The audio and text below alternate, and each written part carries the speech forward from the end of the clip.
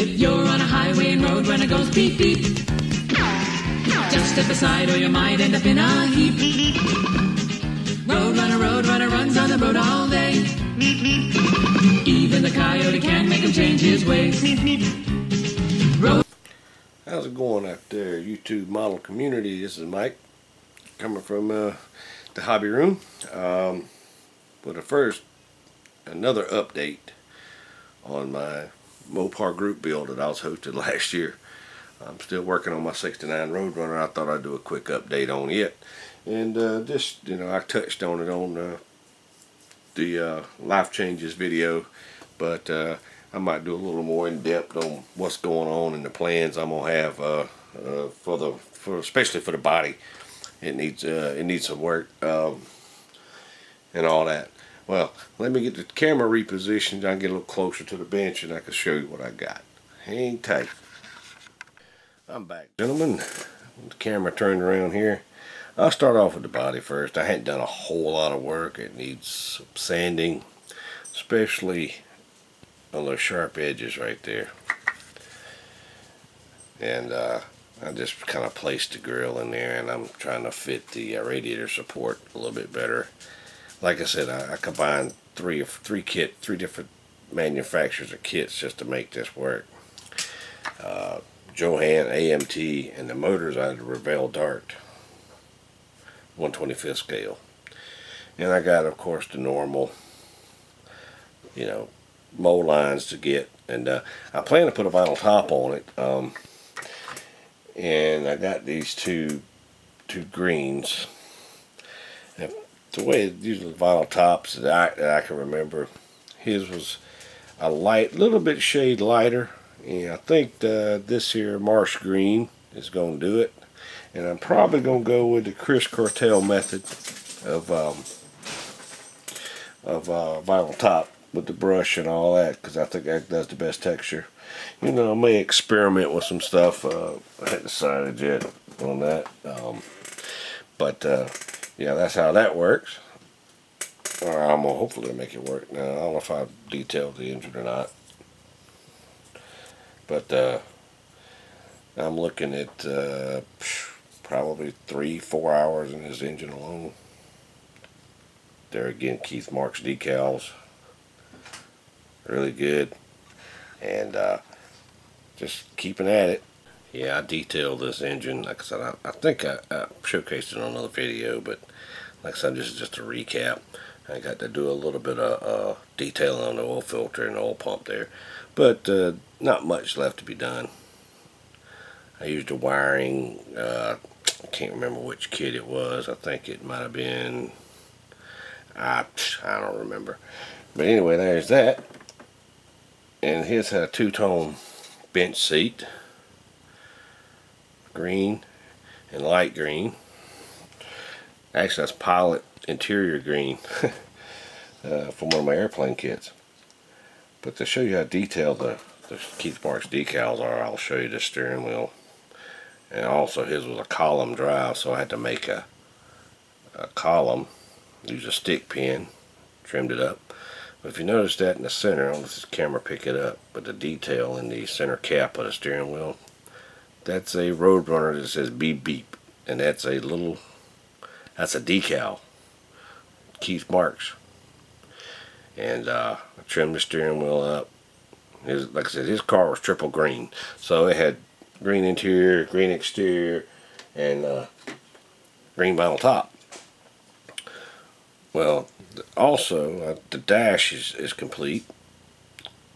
There's some more Keith Marks decals, which the Roadrunners in '69 had a decal on the far passenger side and a aluminum placard or chrome type placard. Also Keith Marks decals. And of course the instrument panel is also I think part of Keith Marks' decals as well. And I went back, and I know the Roadrunners had little chrome plated little knobs and buttons for the various headlights, window washer, ignition, so forth, so on. But yeah, that's Keith Marks. You're gonna pay for them decals, but if you want some good, accurate decals, and great decals to put on. They're super smooth, super thin, and they're durable, and you could be able to place them, and they're real nice. Oh, okay. The interior, same way.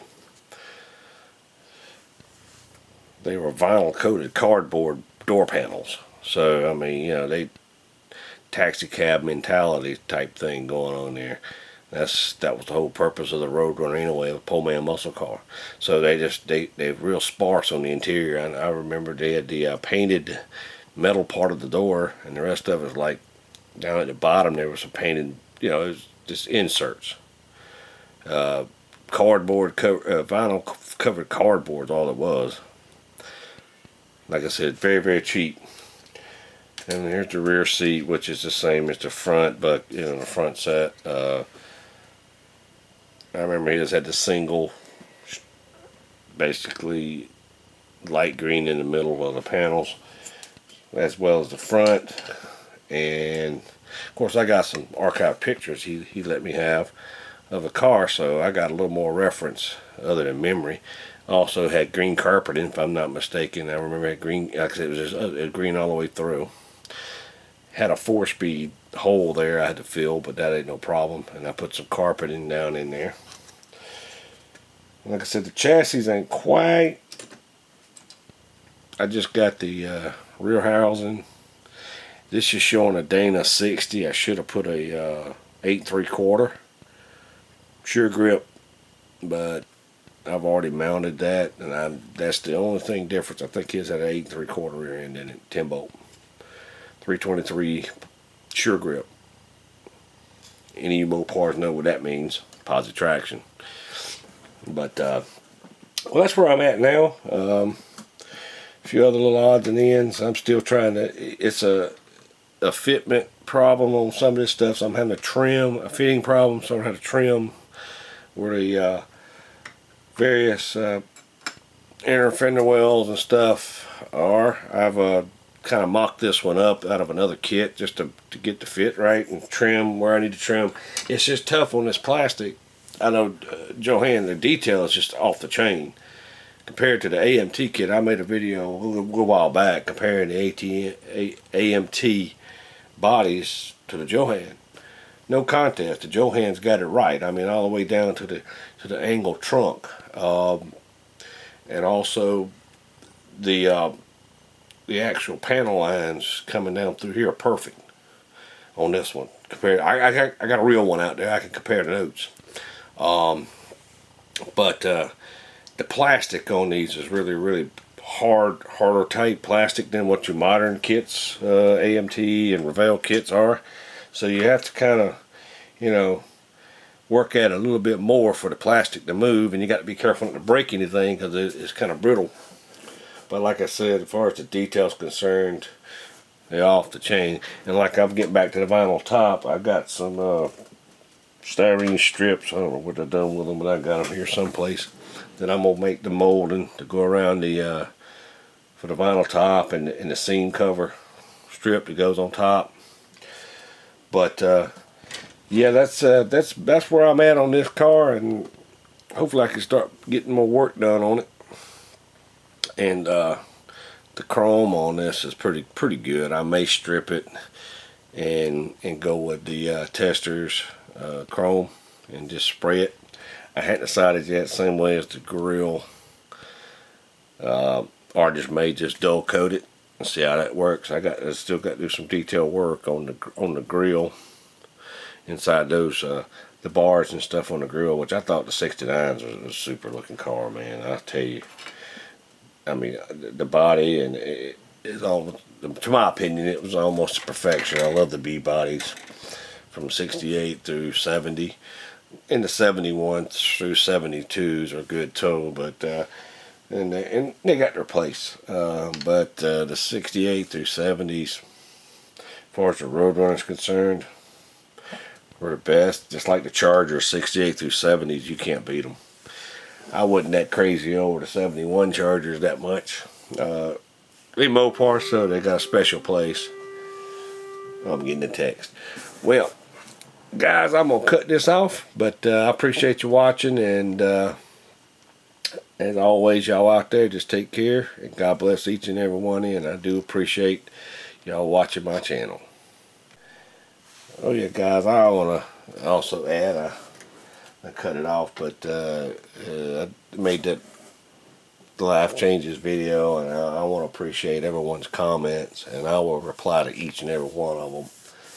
That means a lot, man. It's a cool community. This is a awesome community as far as that's concerned.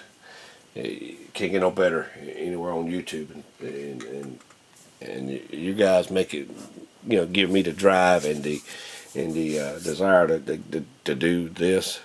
I mean, it takes a while for me to build up the nerve to make a video of any kind. Trying to get the angles right and the cameras right, and I'm gonna be trying different things over a course.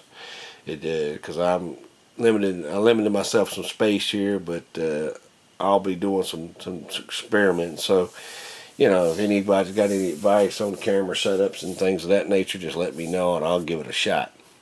But like I said, I'm just trying to present a good product and some entertainment value, and in any way I could help anybody, I'm there. I mean, like I said, I've been on and off doing this for a while, and I think my YouTube been going on since, I said the other night, 2013, 14. Now it's probably around 15 or 16. I gotta go back and look at my archive. But it's really, it's helped me a lot, and the tips and stuff. And I watch you guys' videos and the things that y'all put out there. Man, especially the techniques and the builds of or the techniques that y'all use to come up with detail and all that. That goes a long way because I put it to practice. And like I said, I do appreciate it, and y'all out there, once again, take care, and God bless each and every one of you, and thanks for watching.